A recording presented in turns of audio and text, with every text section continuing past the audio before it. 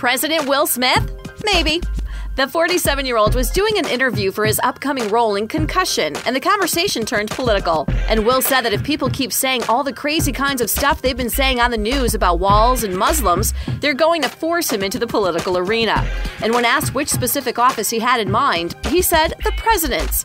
Of course, you might be thinking he's just joking around, but he spoke about his ambitions a few weeks ago, saying there might be a future out there for him in politics. He said that he's feeling that at some point in the near future, he will have to lend his voice to the conversation in a somewhat different way. But he admits that the Oval Office in 2016 is a little too soon. But 2020? Hey, maybe Kanye could be his VP?